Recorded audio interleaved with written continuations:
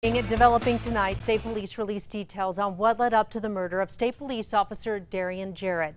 They also released lapel and dash cam video showing what happened.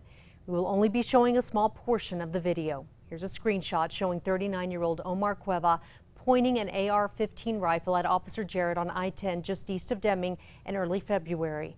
You can hear Officer Jarrott tell Cueva he pulled him over because the tint on his window was too dark. You can also hear the officer ask if he could take Cueva's gun for his safety. Cueva gets out of the truck and shoots the officer several times within just 5 minutes of being pulled over. You can then see Homeland Security officers rush in within a minute to help out Officer Jarrott.